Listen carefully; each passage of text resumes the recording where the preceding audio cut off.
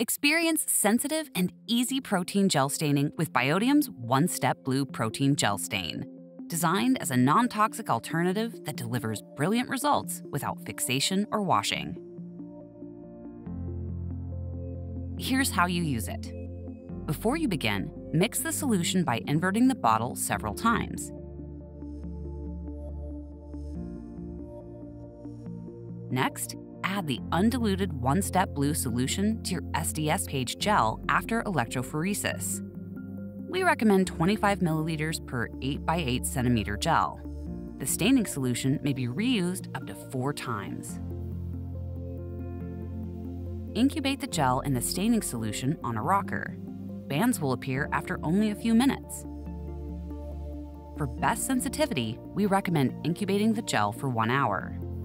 While optional, destaining in water will improve contrast of the bands.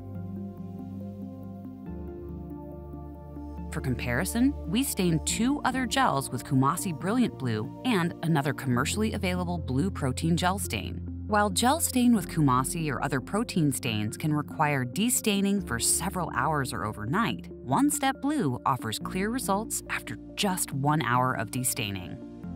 In addition to visible blue bands, protein gel stained with One Step Blue also fluoresce in the near infrared and can be imaged with a 700 or 800 nanometer channel.